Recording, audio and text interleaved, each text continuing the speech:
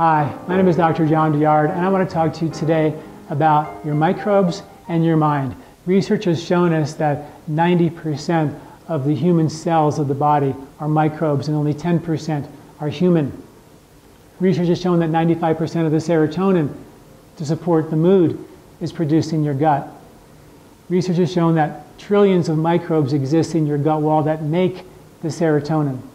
Research has shown us that there are 100 million neurons in the intestinal tract. We call it the second brain.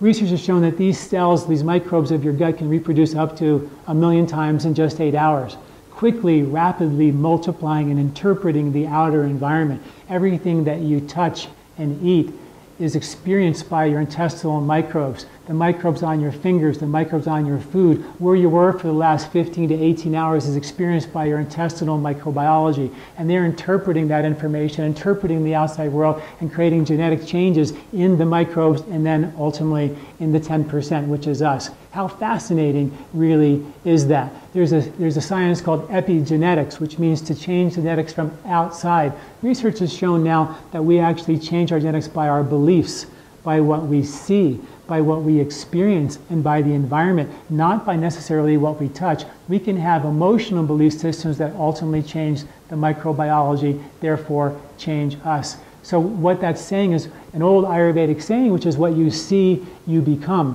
What you experience in your world, what you see, what you put your attention on, that creates the microbiology, and that creates you, and can create your mood. Studies have shown where they take the microbiology out of a mouse that's very aggressive and competitive, and they put it into a very fearful mouse, and that mouse becomes aggressive and competitive.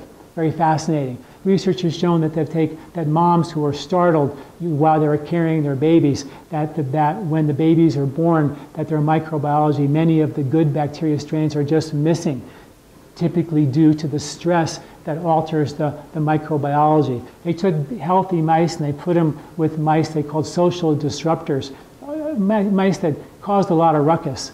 And over time, these mice, they checked the microbiology of the healthy mice, and soon their good bacteria became less, their bad bacteria became more, and they succumbed to many health issues, immune compromise issues that was directly linked to their microbiology. So the point of this video is for us to realize that what we put our attention on, we become. What we see, we become.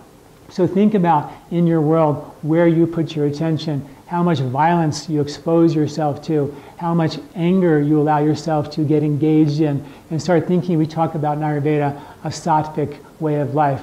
I wrote an article once called, "What is your emotional body type?" And it actually gives you a questionnaire that will determine what your emotional type is. Are you more sattvic, which is more content and joyful for no reason because it's your nature?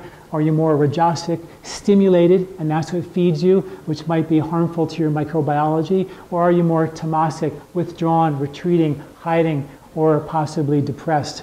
And you can find out in what areas of your life you might be a little tamasic or a little rajasic, and give you some insights into where you can scrub your lifestyle and make sure that what you see, you become, is what you desire. Thanks for listening. I'm Dr. John Douillard.